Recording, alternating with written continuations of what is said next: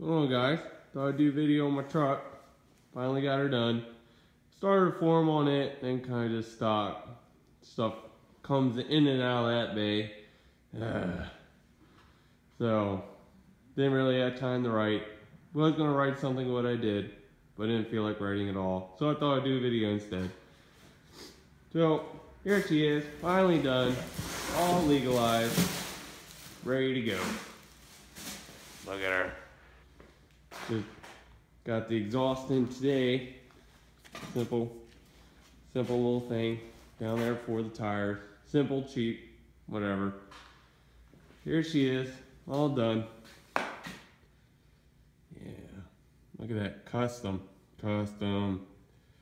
So, I think when I left off, I was making the mount down here. There it is. Oh, I don't know if you can see that or not. There we go. Looks pretty good. Custom mount. Custom frame cross member right there.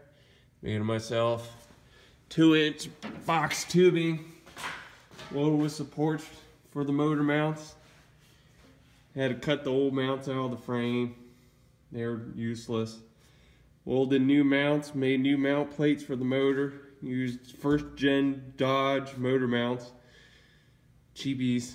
Recommend if you ever do this, get the poly. That's probably the next one for this is poly.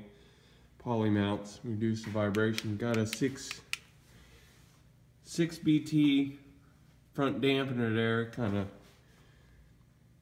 keeps the vibrations down a little bit. But 6.2 radiator, same radiator came out. Well, not same one, new one, but same kind of radiator. Got a Dodge intercooler in here. In the front, Dodge intercooler. Got an auxiliary little exterior trans cooler out here for the transmission. Custom made intercooler pipes. Stock turbo that came with the motor, HX30. Transmission that's behind it, the 400L's in it, but that 400 is not too happy. I think it's a torque converter. Not set right, and gotta find a lower stall. It shifts funny and doesn't like doing 55. Torque converter slipping too much. So gotta find a torque converter, add a shift kit into it. Be nice for a manual, but this is just simpler. So turbo 400, you know, the 6.2, nothing special. But yeah, so I had to put a old filter relocation kit. The old filter wouldn't fit, frame clearance, stuff like that. Got the old fan clutch, and I got the gasser fan shroud on it.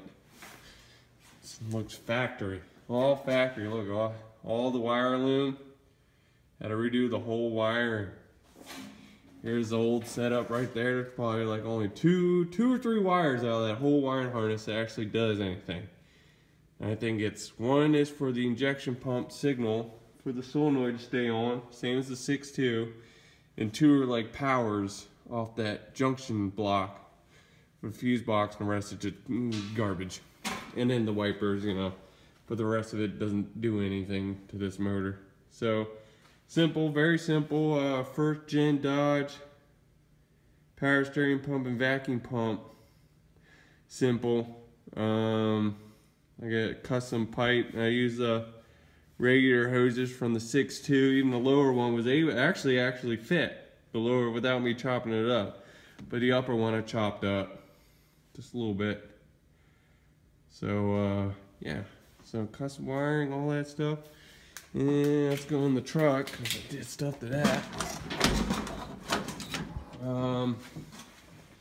Couldn't keep the idiot lights, you know. I've been nice, but I like to, you know, new motor.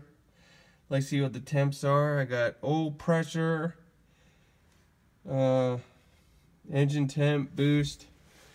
Got my volt gauge in the factory spot. Also hooked up an idiot light. Pretty nice.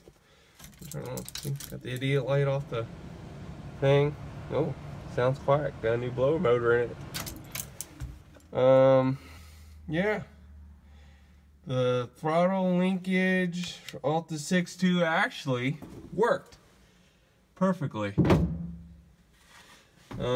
just left the factory bracket that was on the motor and was able to turn the linkage around. It fit on the clip, and so yeah, it's got the linkage from the factory, and you know, there's nothing real to it. I start it up for you guys, and you guys can hear it. Get that light. There we go. Get that idiot light in there. Start right up.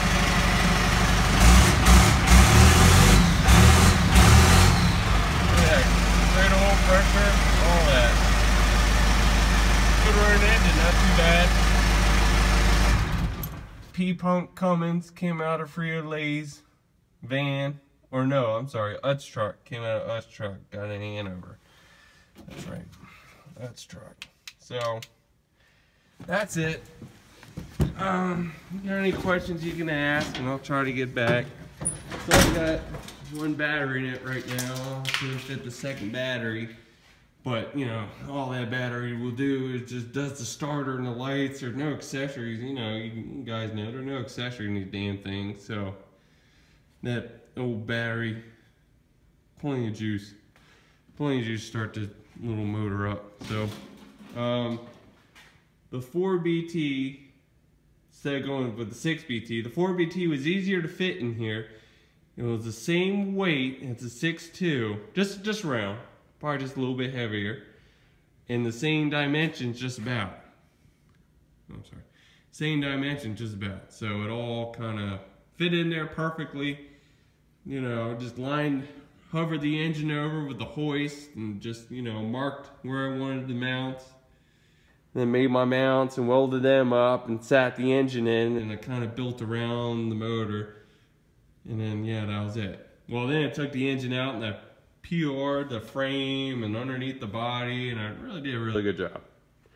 So, you just set the motor in and you just kind of build around it. So, I mean, if anyone wants to tackle something like this and have lots of money and have a welder and a torch and know how to fabricate and re-engineer stuff, because that's what you gotta do. You gotta fabricate and just re-engineer everything.